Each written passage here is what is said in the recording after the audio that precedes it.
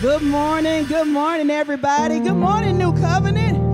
It's so good to see you all this morning. My name is Quintella, and we've just come here just first of all to worship the Lord. Amen. Amen. It's good to see you. I'm so thankful that the Lord has kept you all and gave you traveling mercies to get here. He kept you all week long until this very moment. So we just want to praise him. We thank him for his goodness. And now we just like to do a couple of praise and worship songs.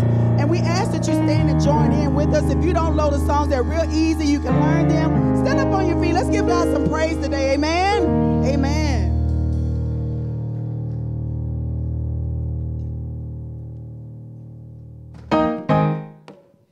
How many of you know that no one else can receive the glory? It all belongs to the Lord. Amen.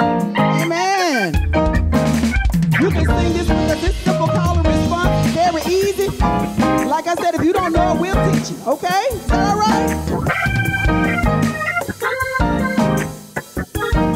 This part goes like this.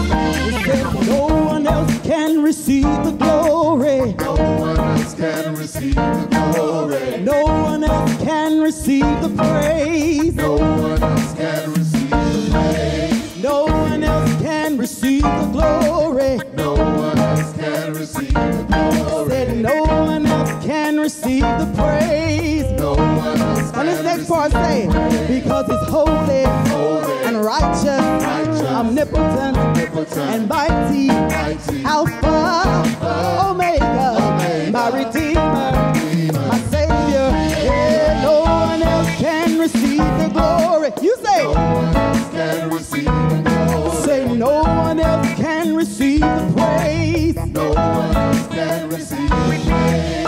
No one else can receive the glory. No one else can receive the glory. Say no one else can receive the praise. No one else can receive. Come on, y'all. Because he's holy, and righteous, omnipotent, and mighty, Alpha, Omega, my Redeemer. We going up, y'all. Hey, no one else can receive the glory. No one else can receive. Nobody else. Say no one else can receive the praise. No one else can receive the praise. Say no one else can receive the glory. No one else can. That's all right, y'all. Say no one else can receive the praise. No one else can. Come on, let's say this. Because he's holy, and righteous, omnipotent, and mighty, Alpha, Omega, my Redeemer, and my Savior. Come on, say, no one else. All right, y'all, put your hands together. Give God a little worship in this place today. It's all right to worship him. Give him the glory today. Hallelujah. Come on, repeat after me. Say this. Say, honor. Come on, say that again. Honor. Say glory. My life. Yeah, my heart. See every single part of it, Jesus. It all belongs to the Master. Yeah, it all belongs to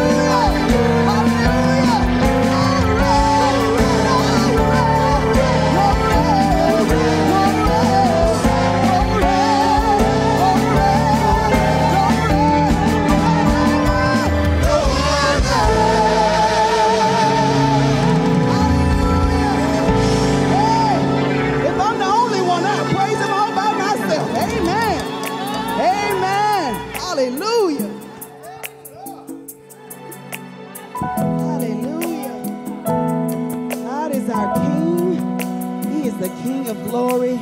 And we just praise him for his sacrifice, for his keeping power. We thank you, God.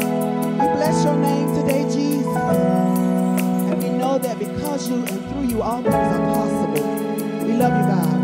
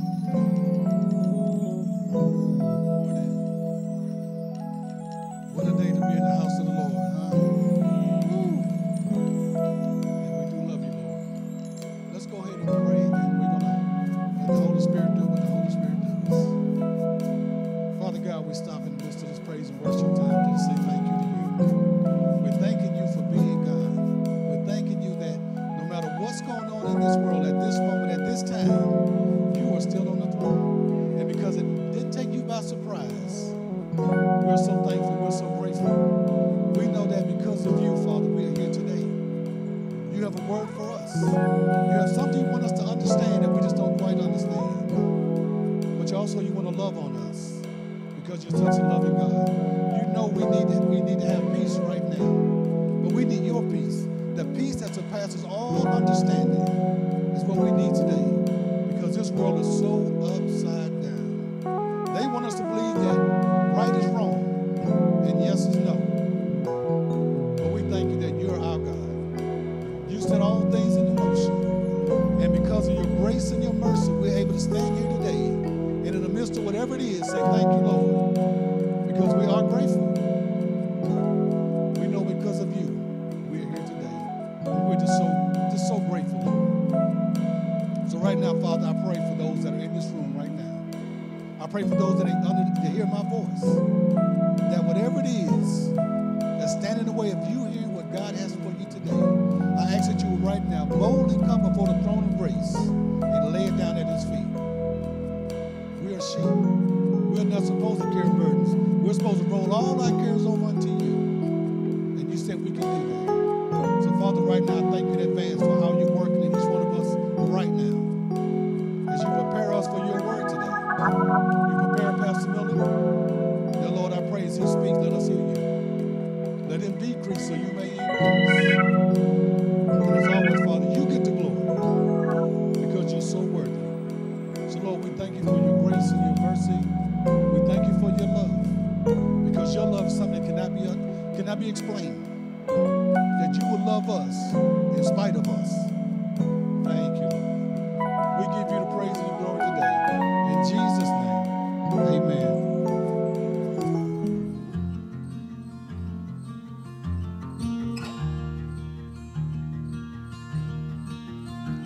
My words fall short. I've got nothing new. How could I express all my gratitude? I could sing these songs as I often do, but every song must end, and you never do. So I throw up my hands and praise you again and again, 'cause all that I have is a hallelujah, hallelujah. And I know it's not much, but I am nothing fit for a king, except for a heart singing hallelujah, hallelujah.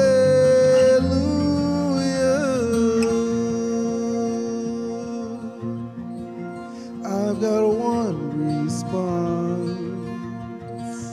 I've got just one move. With my arms stretched wide, I will worship. So I throw up my hands and praise you again and again, 'cause all that I have is a hallelujah, hallelujah.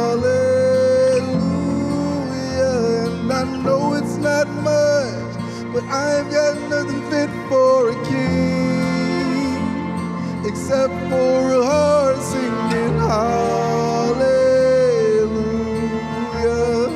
hallelujah.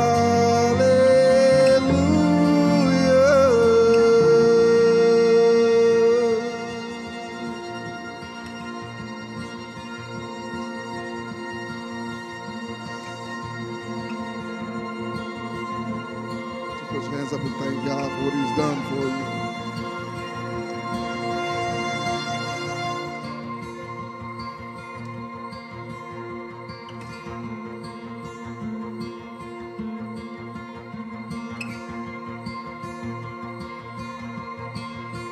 Come on, my soul, oh, don't you get shy on me, lift up your song, 'cause you've got a lion inside of those lungs.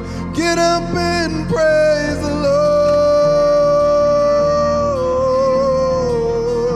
Come on, my soul, oh, don't you get shy on me, lift up your song, 'cause you've got a lion inside of those lungs.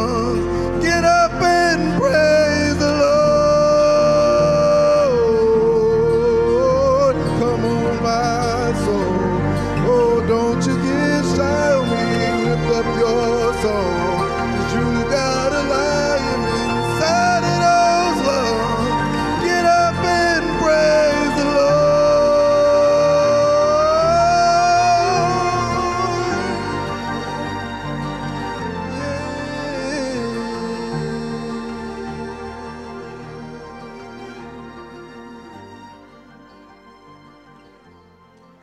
So I throw up my hands and praise you again and again, 'cause all that I have is a hallelujah, hallelujah. And I know it's not much, but I have nothing fit for a king, except for a heart singing hallelujah, hallelujah.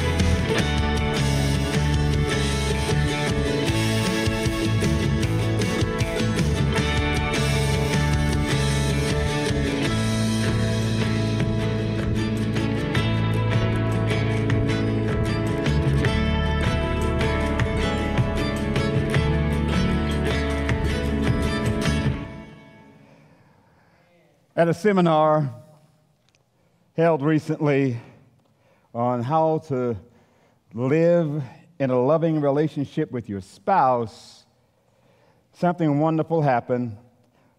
A group of women were asked, when was the last time they told their husband or their spouse that they loved them? Some women said, today. Others said, yesterday. Others said, I don't remember. Then they were told to take their cell phones out and text the following message to their spouse. I love you, babe. Then they were asked to exchange phones and read the responding messages from their spouse. I'm going to give you 3. One of them said, who is this?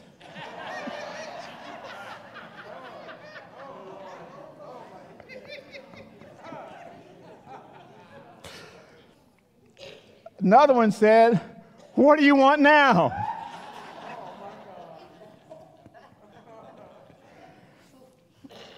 Another one said, I love you too. If you could send an I love you message text to God, how would he respond to you? Would he ask, who is this? Would he ask, what do you want now? Or would he say, I love you too? Well, all who've been chosen by the love of God will never, ever have to worry about God ever asking, who is this? Or him saying, what do you want now? thank God that he is not like us. He doesn't love us like we love. God has a different kind of love. He loves us with what the Bible calls an everlasting love. And I'm so glad about that, because there are times when people stop loving and they stop liking and then they just stop talking. And that's a dangerous place to get. But God never, ever stops listening to those he's chosen to be his children. He's always open, he's always available, and he always invites us to come. God's love is both a verb and a noun in the Old Testament. And love is who he is, and love is how he acts. An act of love was seen when he demonstrated his love for us, in that Christ died for us while we were still sinners, and he acted on behalf of the love of God. His love acted when he chose us. When he chose us before the foundation of the world, the Bible says in Ephesians chapter 1. And then also, the love was shown when the blood of Christ was shed for us, so that we could be cleansed, so that we could be holy, so that we could be righteous, so that we could become children of God. The love of God has been poured out into our hearts, it says in Romans 5:5, through the Holy Spirit whom God gave to us. And the proof that he gave himself for us is in the love that he placed into all of our hearts, so that we could love him with all of our heart, mind, soul, and strength. Now, as children of God's love, here's how we ought to act. 1 John 3 says, let us not love in words or tongue, but with actions. So let me ask you, how have you been loving this week? Have your actions been loving, or have your actions been impatient, without compassion, without mercy, without grace? The Bible says, if anyone has material possessions and sees his brother in need, but has no pity on him, how can the love of God be in him? And that's a good question.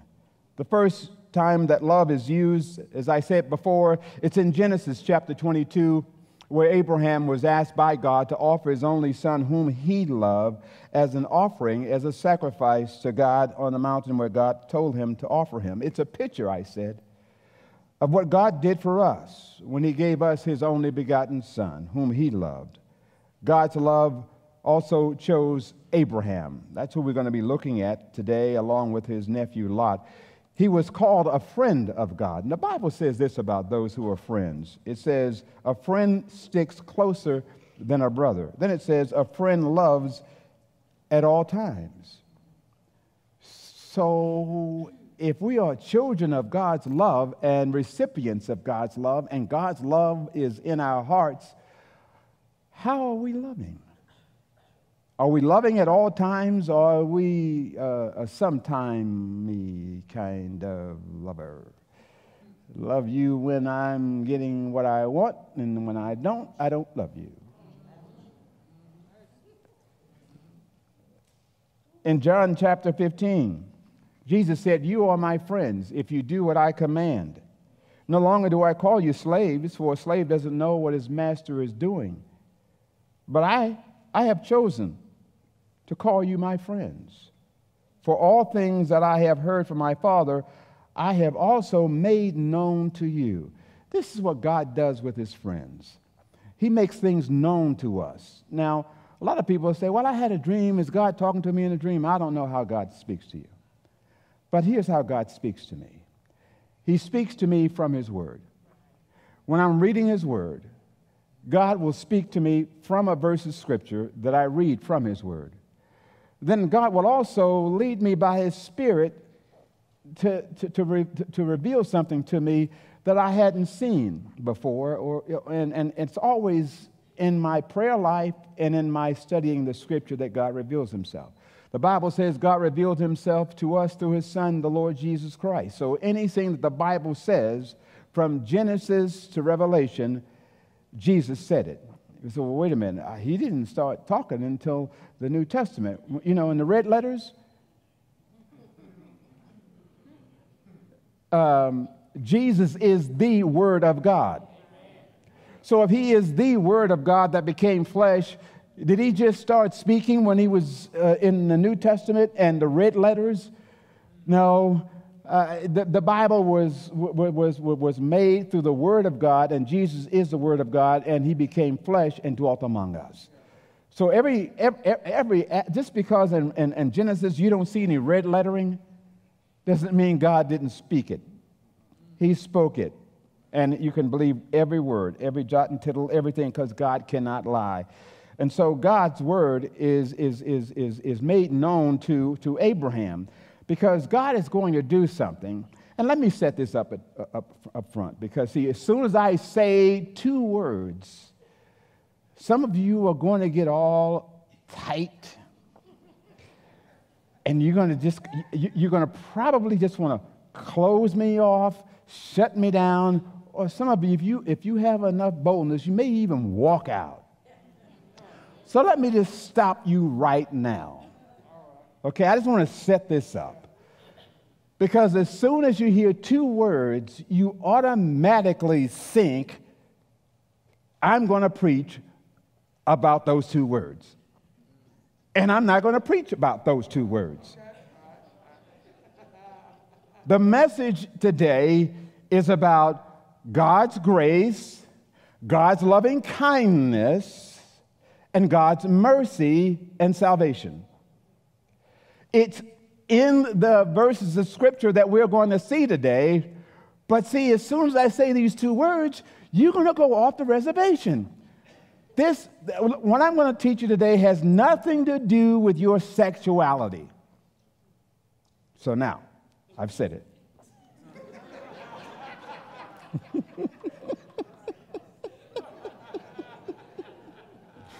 God made his plans known to Abraham in Genesis 18 because of his desire to rescue Lot. And I believe that Abe's relationship with God rubbed off on his nephew Lot, because when Lot was younger, Abraham was really a surrogate father to him. And so I believe that's why he took Lot along with him, because he was kind of like a son. But there is something that's happening between Abraham and Lot, and we're going to see that. But I believe that Abraham, because he was a righteous man, he was a friend of God, and he was walking in the ways of God, and he gave his life to God. He believed in by faith, and God reckoned to him as righteousness. And so I believe that because of that, and because Lot was aware of all of that, that some of that rubbed off on Lot, and Lot is really, and the Bible backs it up, by the way. But Lot and Abraham, they had some trouble. Well, they had to split, but before all that, Lot was in trouble because he had asked for God's loving kindness, and not because, but he was in trouble, and because he knew about God's loving kindness from his uncle, he called on God's loving kindness. He also called on God's grace, and he asked for God to save him out of the situation that he found himself in. Before that happens, Lot and Abe will have to separate because of strife between their herdsmen and the herdsmen of their livestock. And so Abraham, to avoid strife, he tells Lot, look, Lot, I just want you to look at all the land before us, and whatever you choose, that's fine. I'll choose whatever's left. So he gave Lot first choice of everything. Genesis chapter 13 and verse 10 is where we start. Lot lifted up his eyes and saw all the valley of the Jordan, that it was well watered everywhere. This was before the Lord destroyed Sodom and Gomorrah. I told y'all not to go there. They went there, Sam. I'm not talking about Sodom and Gomorrah. Sexuality is not even an issue today. It's about God's loving kindness. Then go back. Let me go back. Like the garden of the Lord, like the land of Egypt as you go to Zoar. So apparently it was a very beautiful place. And so Lot chose for himself all the valley of the Jordan, and Lot journeyed eastward. Thus they separated from each other. Abraham settled in the land of Canaan, while Lot settled in the cities of the valley and moved his tents as far as Sodom, but he didn't go into Sodom. He was kind of like a city away from Sodom. Now the men of Sodom were were wicked exceedingly and sinners against the Lord. The Lord said to Abram, after Lot had separated from him, now lift up your eyes and look from the place where you are. For all the land which you see, I will give it to you and to your descendants forever. I will make your descendants as the dust of the earth, so that if anyone can number the dust of the earth, then your descendants can also be numbered. Arise, walk about the land through its length and its breadth, and I will give it to you. Then Abraham moved his tent and came and dwelt by the oaks of Mamre, which are in Hebron, and there he built an altar to the Lord. And so Abraham picked out his part, Lot picked out his part. Now, in the story of Sodom, I was reading it, and I read it, and I saw three words pop up: favor, loving kindness, and salvation. And I thought, so this whole story in Sodom and Gomorrah, a lot of people are looking at the wrong thing. They ought to be looking at a person who is trapped in a situation of his own choosing, and he is so settled into this place that he can't get out because now he's dug in and he's made some roots in this place. His family likes the place, and so, Mama said, no, I don't want to leave. I got some friends, and my girlfriends and everything, and, I like it here. It's beautiful, and why do we have to leave? Oh, yeah, we got a few strange people, but we don't have to leave. Let's just stay here. And so I believe that that's why Lot still hung around. But loving kindness, God's loving kindness, God's grace and salvation are words that are going to pop up. So Lot chose to settle near Sodom. And then after a while, he sees the beauty of Sodom. But later, Lot, he decides to sit in Sodom. First, he was on the outskirts. Now he's sitting in Sodom, and he chose to do this. Choices have consequences. Some choices are blessings, other choices are burdens. Not only burdens for you, but burdens for other people. It cascades. It's just because you sin and you think, well, I sin, and I didn't hurt anybody in my sinning. Wrong. You will hurt someone else by your choice because choices have consequences. And so we'll see that in Lot's life. And Lot's consequences, or rather his choices, affected his uncle Abraham. Because Lot lost all of his possessions when several kings decided to come and invade Sodom and Gomorrah. In doing so, they took the kings of Sodom and Gomorrah hostage. They took all of their possessions, and they took all of the people that were in Sodom as prisoners, and they made them their slaves. And so in that bunch was Lot. And now Abraham gets word about what has happened to Lot.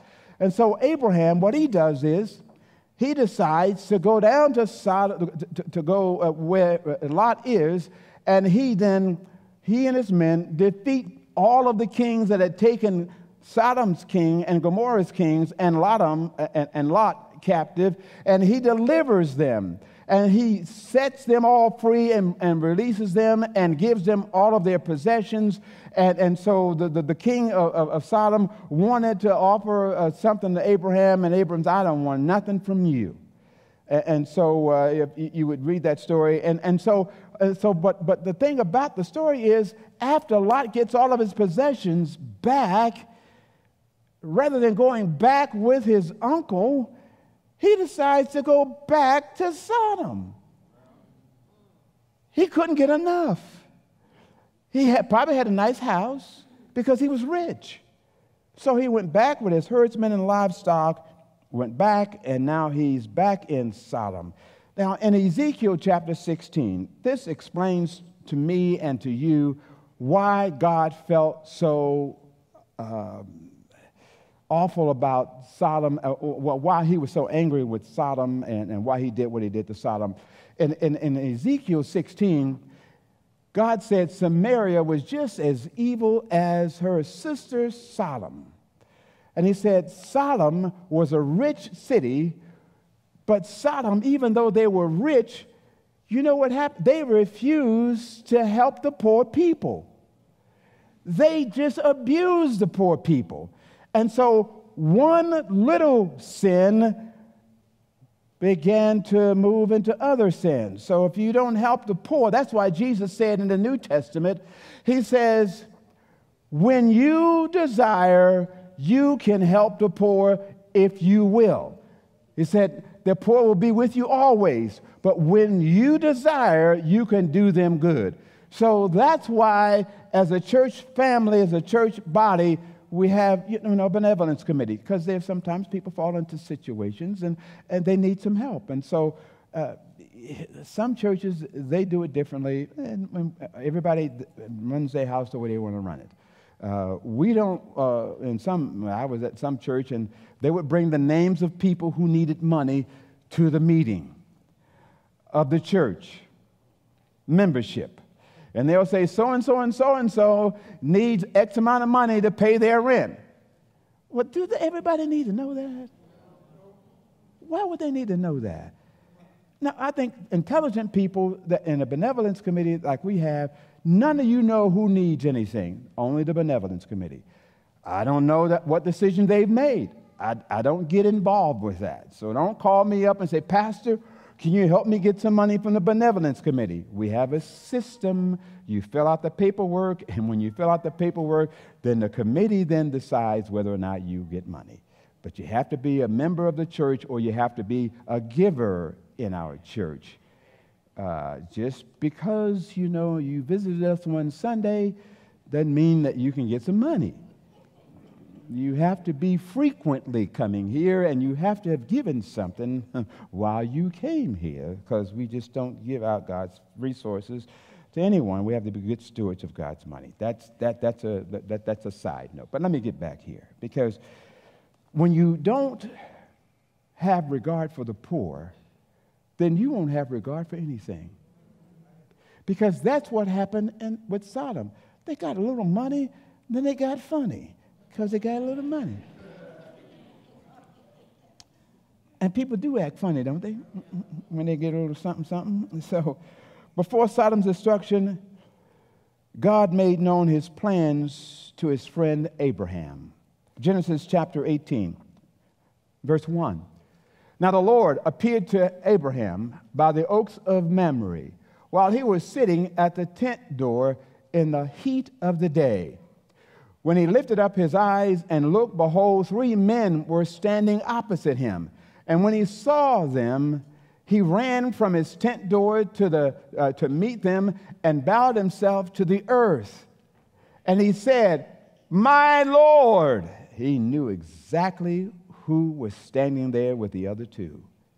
"If now I have found favor in your sight," that's the same word that Lot's going to use, "please do not pass your servant by. Please let a little water be brought and wash your feet and rest yourselves under the tree. And I will bring a piece of bread that you may refresh yourselves. After that, you may go on, since you have visited your servant." He's so excited, and understandably so. And they said, "So do as you have said." So Abraham does that. So Abraham hurried into the tent of Sarah and said, "Quickly prepare 3 measures of fine flour, knead it, and then make bread cakes." Abraham also ran to the herd and took a tender and choice calf, and he gave it to the servant And then he hurried to prepare it, just as Abraham had asked him. He took curds and milk and the calf which he had prepared and placed it before them, and he was standing by them under the tree as they ate. So Abraham goes and prepares food. Verse 16. Then the men rose from there and looked down towards Sodom, and Abraham was walking with them to send them off. The Lord said, "Shall I hide from Abraham what I'm about to do? Since Abraham will surely become a great and mighty nation, and in him all the nations of the earth will be blessed. For I have chosen him, so that he may command his children and his household after him to keep the way of the Lord by doing righteousness and justice, so that the Lord may bring upon Abraham what he has spoken about him." And the Lord said, "The outcry of Sodom and Gomorrah is indeed great, and their sin is exceedingly grave, and I will go down now and see if they have done entirely according to its outcry, which has come to me, and if not, I will know." Then the men turned away from there and went towards Sodom while Abraham was still standing before the Lord. Abraham came near and said, "Will you indeed sweep away the righteous with the wicked?" And of course, God doesn't do that. So Abraham starts talking to God, and he says, "Well, Lord, come near." And he said, "Will you indeed sweep away the righteous with the wicked?" And God says, "No, I won't do that. Far be it from you, Lord, to do such a thing, to slay the righteous with the wicked, so that the righteous and the wicked are treated alike." God doesn't do that. He does not treat the wicked the same as the righteous. Abraham believed that there were some righteous people in Sodom because of Lot. He assumed that Lot must have been doing something with his life, must have been sharing the faith that he had with Abraham. I believe that Abraham believed that because Lot was there, certainly he must have been sharing his faith, but he didn't know that Lot wasn't doing a thing. So he intercedes on the basis of God's loving kindness, compassion, mercy, grace, and justice. He asked God to spare the wicked if there were 50.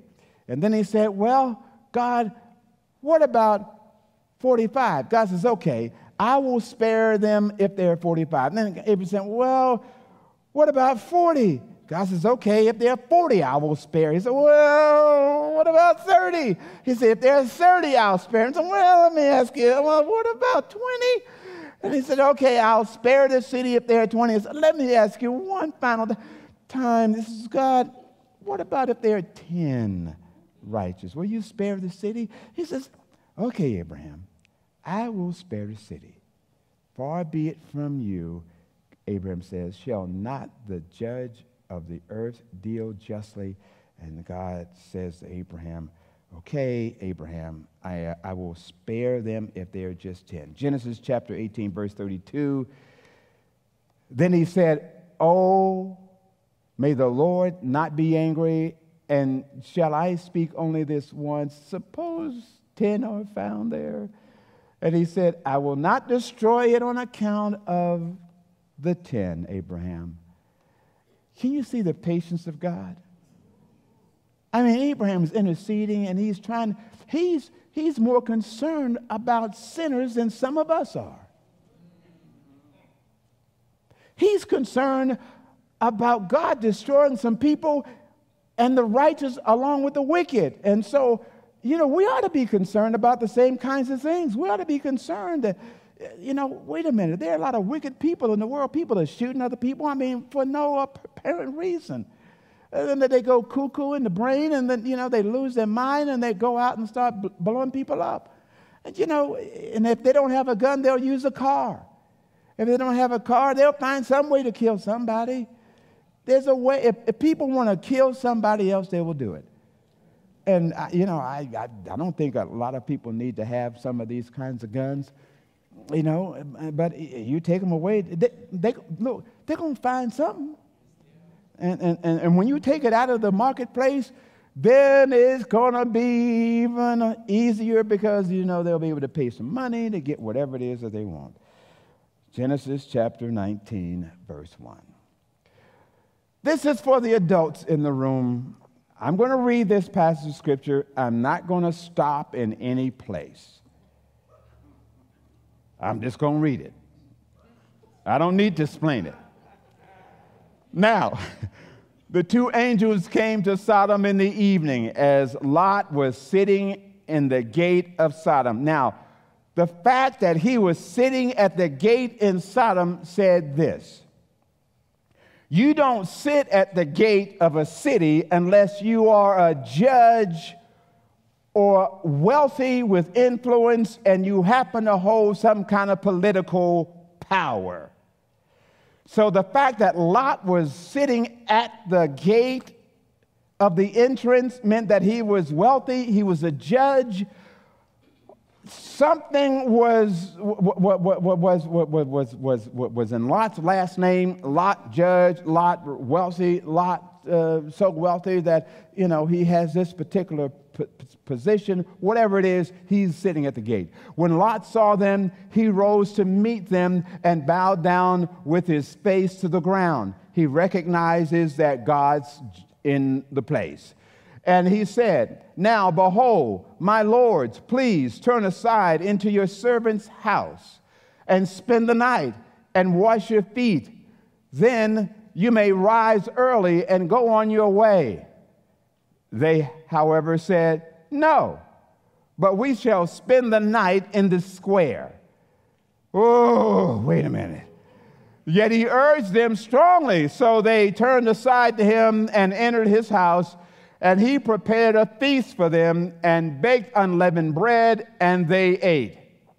Before they lay down, the men of the city, the men of Sodom, surrounded the house, both young and old. They didn't even have text messages back then, but they knew those guys were in Lot's house. All the people from every quarter, and they called to Lot and said to him, where are the men who came to you tonight? Bring them out to us that we may have relations with them. But Lot went out to them at the doorway and shut the door behind him and said, please, my brothers. Brothers? Lot, these are your bros? Do not act wickedly. I mean, if you're my brother, I'm going to be telling you about Jesus. Okay? So if he's calling them his brother, then why don't they know about Jesus? Just a side note. I said I wasn't going to explain nothing, and here I am explaining. Now, behold, I have two daughters who have not had relations with men. I don't know why he said this. Please let me bring them out to you and do to them whatever you like. I don't know why he said this. I'm not going to explain it. Only do nothing to these men, inasmuch as they have come under the shelter of my roof. But they said, stand aside. Furthermore, they said, this one came in as an alien, and already he is acting like a judge. So he must have been in a seat of some power. Now we will treat you worse than them. Oh, my goodness. So they pressed hard against Lot and came near to break down the door. But the men reached out their hands and brought Lot into the house with them and shut the door. Keep out the devil. They struck the men who were at the doorway of the house with blindness, both small and great. So they wearied themselves trying to find the doorway. Then the two men said to Lot, whom else have you here? Now, they asked the question, but Lot doesn't give them the answer. They give Lot the answer. They say, a son-in-law and your sons and your daughters, and whomever you have in the city, bring them out of the place. For we are about to destroy this place, because their outcry has become so great before the Lord that the Lord has sent us to destroy it. Now, when they came to Lot, there were 3 men. When they went in the house, there were 2 men, 2 angels. God, I believe, left the scene and left the rest of it up to the angels. But the fact that Lot bowed down to God showed God that he had some reverence for God, I believe. Now, you can read it and believe whatever you want. So then Lot went out and spoke to his sons-in-law, who were to marry his daughters, and said, "Up, get out of here, get out of this place, for the Lord will destroy the city." But he appeared to his sons-in-law to be joking. They didn't leave. Wait a minute. Lot, you're asking us to do this? Now, what does the Bible say about Lot? 2 Peter 2 says, Lot was a righteous man and a leader who was distressed by the filthy lives of lawless men. Like Lot, we too are declared righteous because of the sacrifice of Christ. And as believers, we ought to be distressed by the lawlessness of people we see in the world today.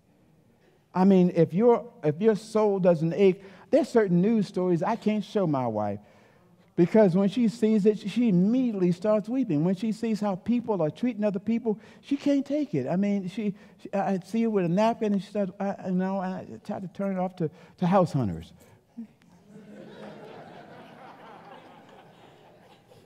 And I've seen more fights on House Hunters, man, than I hate.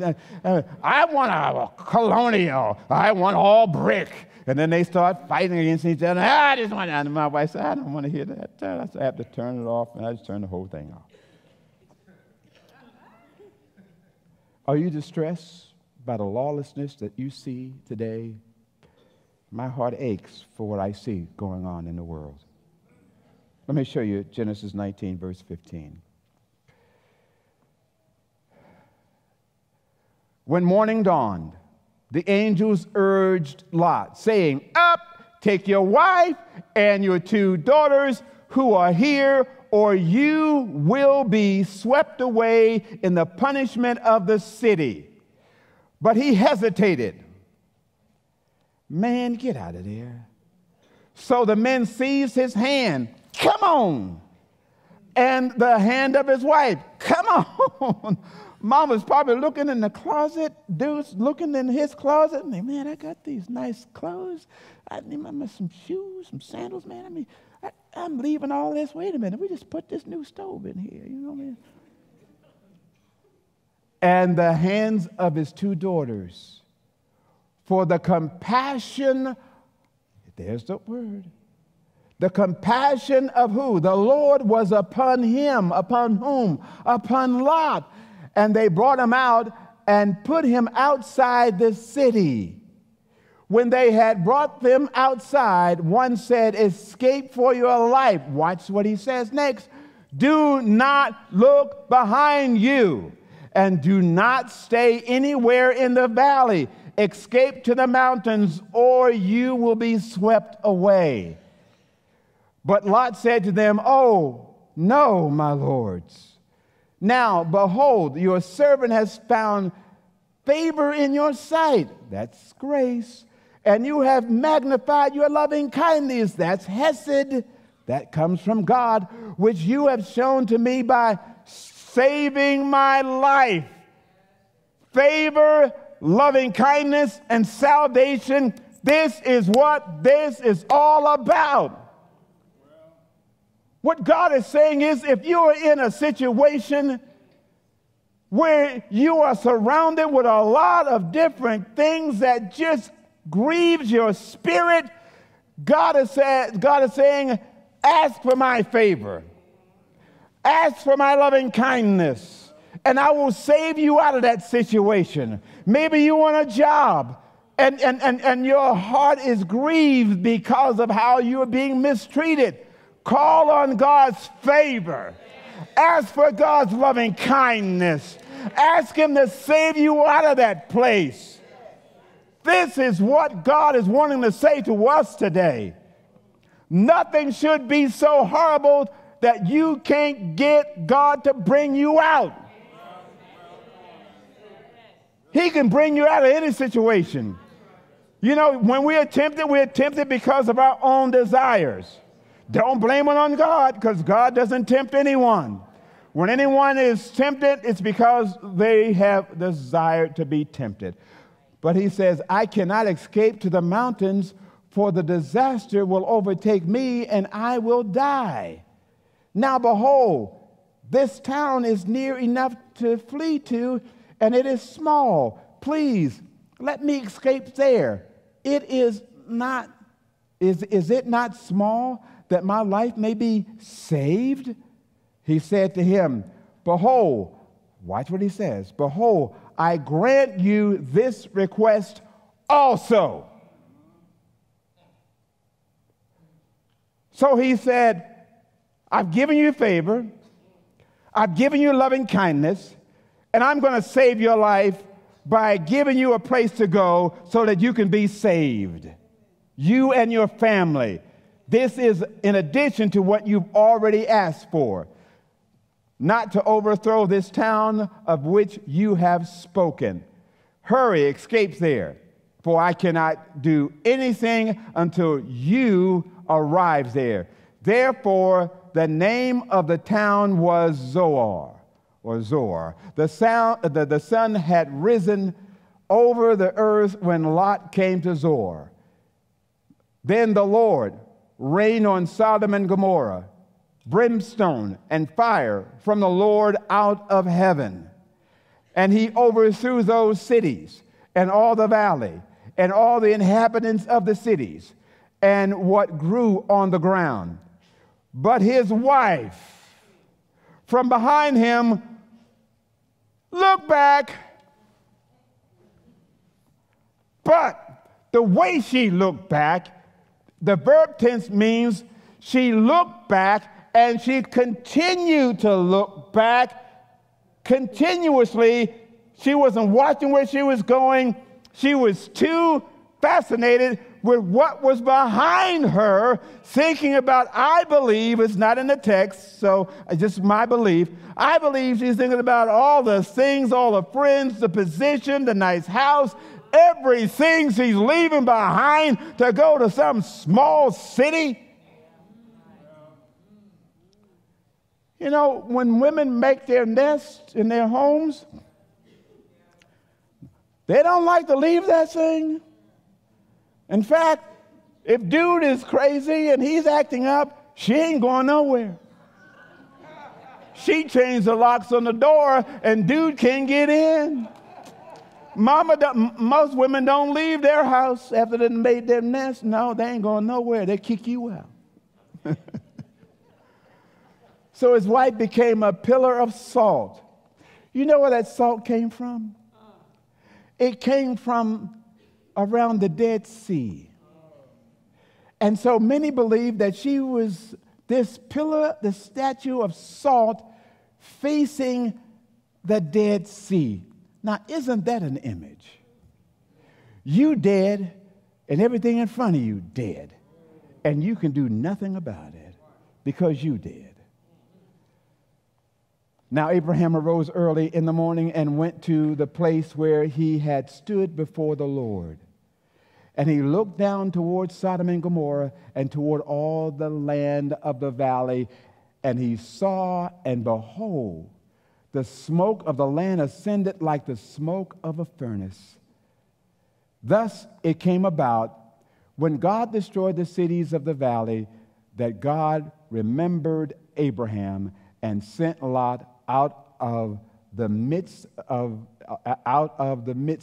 the overthrow, when he overthrew the cities in which Lot lived. Now, Let me try to unpack a whole bunch of stuff here. There are a couple things that I want to point out. Number one, when God provides a way of escape, don't hesitate. Pack your stuff and hit the road. When God delivers you, don't look back. Keep looking straight ahead. Because whatever is behind you, not going to do you any good. You're going to end up in a place where you don't want to be. Now, it says that God remembered Abraham, which begs the question, does God forget? Well, how can an all-knowing, infinite God ever forget anything? He can't forget anything. Oh, wait a minute, Pastor. I got issue with that. Doesn't the Bible say that God throws our sins into the sea of forgetfulness? No. That ain't in the Bible. I'll tell you what's in the Bible. That isn't actually in the Bible. What's in the Bible is in Micah 7. It says, God will cast all our sins into the depth of the sea. That's what it says. See, we add our little stuff in there. Psalm 103 says, as far as the east is from the west, so far has he removed our transgressions from us. So why does it say that God remembered? Well, God didn't forget, but what he was saying was he remembered what Abraham had asked of him. That's what it means. It didn't mean that he forgot anything. So whenever we see the phrase God remembered, it's followed by an action by God on behalf of his people. God remembered Abraham's words. So when God remembers sin, he punishes it. When God remembers his people, he blesses them with his steadfast love. That's what he did for Lot. He blessed him. He blessed Lot because of his steadfast love. Lot was blessed when God saved him by providing a way of escape. And God did it because of his favor and compassion and loving kindness. And Abe remembered God wouldn't destroy the righteous with the wicked. That's why he prayed the way he prayed. Sodom and Gomorrah were destroyed because God didn't find 10 righteous people in the city. He did find 6, but 2 didn't believe. And Lot's wife died because, well, she looked back. So only 3 made it out alive, Lot and his 2 youngins. The verb tense means more than a glance, as I said, over the shoulder. She was continuously focusing on what she had left behind. Paul wrote in Philippians, forget those things that are behind and reach forward to what lies ahead. Hebrews says, fix your eyes on Jesus, the author and finisher of your faith. There's something that this guy named Isaac Dennison said, which I remember from a long time ago. It says, you cannot change the past, but you can run the present by worrying about the future. Jesus said, so don't worry about the future. Don't worry about tomorrow, for tomorrow will care for itself. Each day has enough trouble of its own. What do we keep looking back at? Past mistakes that we've made, heartaches that we've suffered, possessions we've lost, people who've died. I can identify with it. I've lost friends, I've lost people, I've lost possessions, I've made mistakes that have broken my heart. I mean, I can make a list, and you'd be playing your little violin for me, and I'd be playing my little violin for you too. So what is God saying? Well, if you've lost some good friends along the way, maybe some loved ones have departed to heaven to stay. You know that song? But thank God I didn't lose everything. Out of all the things that I lost in my life, I can tell you this. I have never lost God's steadfast love since I became a believer. And even before I became a believer, God never removed his love from me, because he so loved the world that he gave his only begotten Son. And his love for us was always there. The spirit of his love was always around everyone, so that at the moment that they wanted to be saved, that love could save us. And his love is forever and steadfast. And so whenever you decide to put your faith in Christ, God already loves you, and he can't love you any more than he does, because his love is perfect. And because he loves me, nothing can ever separate me from the love of God. Neither angels, neither sin, neither me, nothing can separate me from the love of God. In the time of crisis, friends were never there. But in my disappointment, in my season of pain, one thing never wavered. One thing never changed. I never lost my hope. I never lost my joy. I never lost my faith. But most of all, I never lost my praise.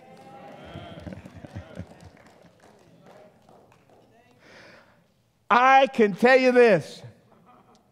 Even when I got the word that my son, who had moved back to Baltimore from North Carolina, where he and his family lived, I got the call that he had died that night. My son Keith had a bad heart, and it was compounded with the fact that he was using drugs and he couldn't break that habit. I begged that boy. I said, don't go back to Baltimore, because Baltimore is a black hole.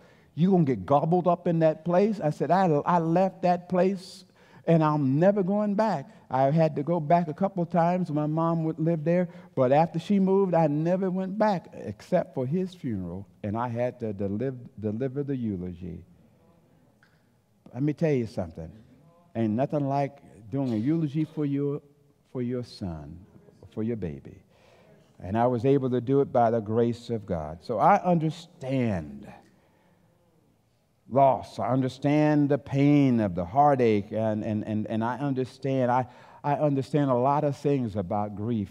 Having, seen my mom one night, she's fine. One day we're talking to her, she's laughing. The physical therapist tells us, hey, she's doing a great job. She's doing 90% of what we ask her to do. And so my mom says, get off the phone. I want to get my physical therapy. I said, Mom, okay, gee, Mom, I hung up. And the next day, that morning, when I went to do my show, I got a call on my phone, and the lady said, is this Bernie Miller? I said, yes, it is. She said, Mr. Miller, I'm calling to let you know your mom passed away last night. Now, it hit me, and I called Madeline, told her, and I tried to walk through the tears, and talk through the tears, rather. So I understand loss. I understand. It hits it hits people differently, and maybe it hits you differently. But you know what? I know where my mom is. I know where my son is. Yeah, he did drugs, but I know he was born again. I know my mom was saved. I know where they are. I know I'm going to see them again. And I got her picture up in my study, but I don't look. She ain't here. I remember some of the times we had. Yeah, I remember those things, but I don't go back and stay there. I'm in right now today. I'm looking forward to seeing them in the future. I'm not in a hurry, though, to see them in the future, I'm going to squeeze out as much life down here as I can. I ain't wishing nothing on myself, you understand?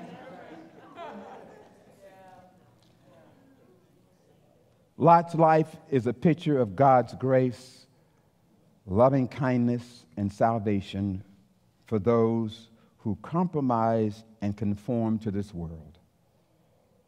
People think they can lose their salvation. Lot didn't lose his. He just allowed his mind to be conformed by the world in which he lived. It was his choice. And when we make choices, choices have consequences. One thing that I can tell you this is that God provided a way of escape for Lot, and he'll provide a way of escape for you. No matter what you're going through today, when God delivers you, don't look back. People go around, they say, well, you know, I'm a recovering alcoholic, and I'm recovering, you know, and I'm a recovering sinner. But thank God, I have been delivered, and I have been set free by the blood of the Lord Jesus Christ. You know, so I don't have to remember all that stuff. When I introduce myself, I'm not a recovering anything. I am who I am in the eyes of God. When Jesus taught about Lot, you know what he did? He talked about Lot and all the people that were living during that time and what they were all doing. And then he ended that whole little section in Luke, and he tells his disciples and those to whom he was speaking, he said, remember Lot's wife. And I thought, whoa. He talks about Lot and all that and what the people were doing, and then he said, remember Lot's wife. And I thought about that. She looked back. And what is God trying to tell us? Stop looking in the rear view mirror of life. Fix your eyes on Jesus, the author and finisher of your faith.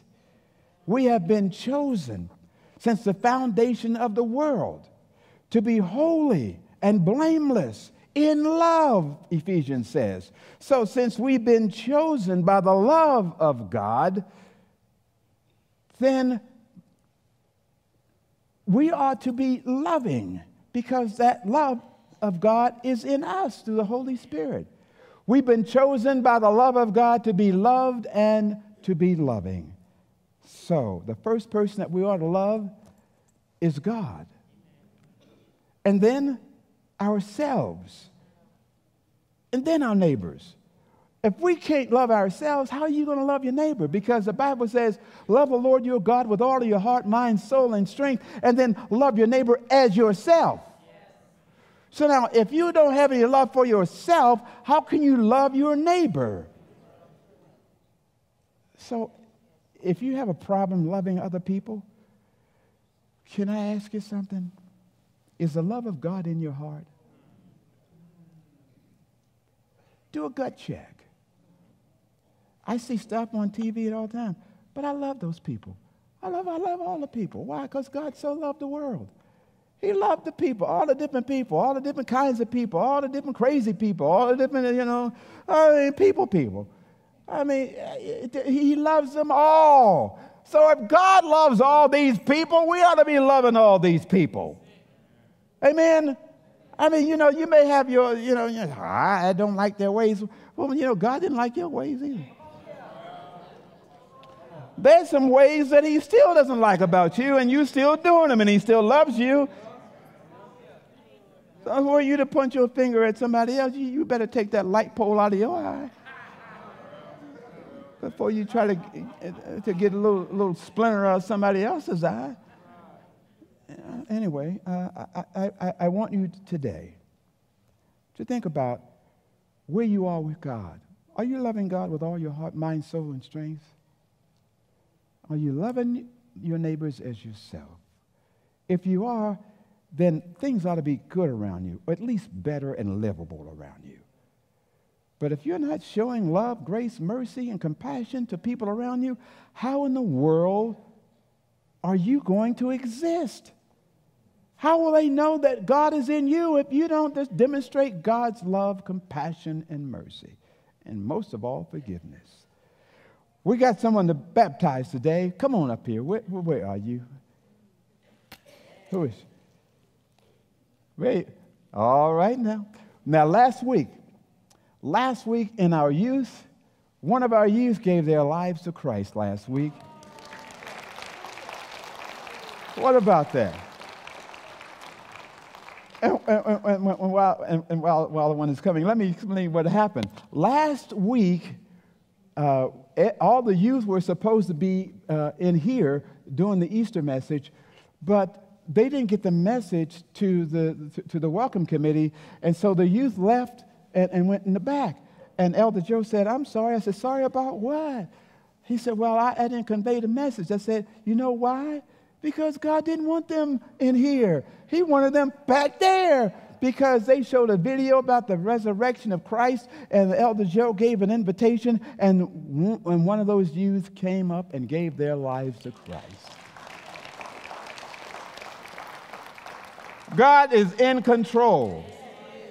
All we need to do is continue to follow his pattern and look, stop judging people. My wife had to call me on the carpet the other day because I got in my flesh.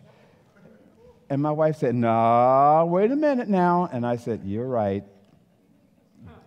I'm sorry. So I'm preaching to myself today. And I'm going to go back and listen to myself preach to me again. Sam, come on up here and play a song for me, man, while we get this taken care of.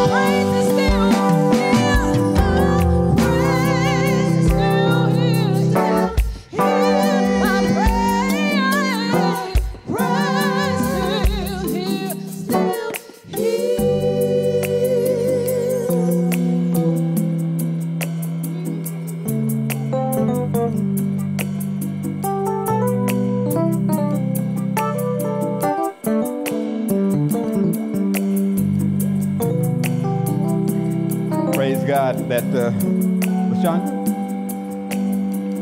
earlier today, Elder Joe came into the room. He was frantic in my office. He said, Pastor, the water in the baptistry is cold.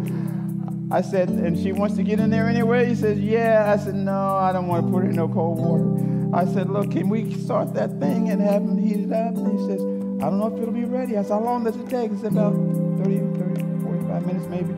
Water's warm. Hallelujah. Praise Jesus. I didn't want your experience to be in the baptistry frozen and think, I'm frozen in this thing.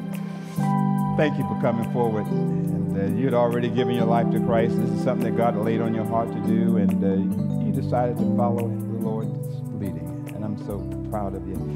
The Bible says, if you confess with your mouth Jesus is Lord and believe in your heart that God raised him from the dead, you shall be saved. Have you confessed him to be your Lord?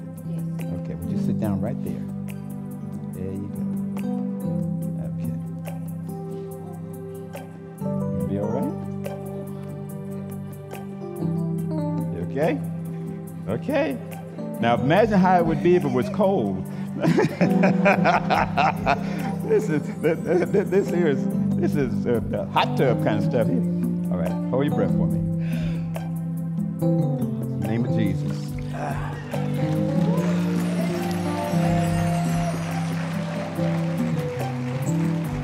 You all right?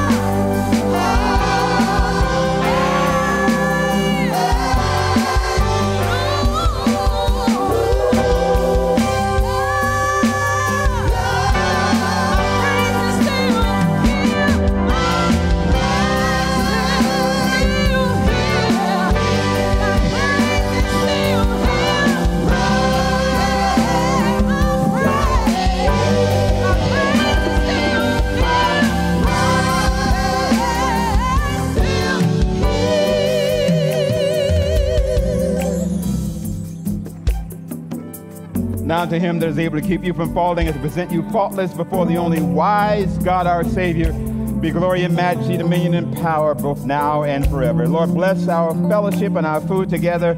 In Jesus' name, hallelujah. Amen.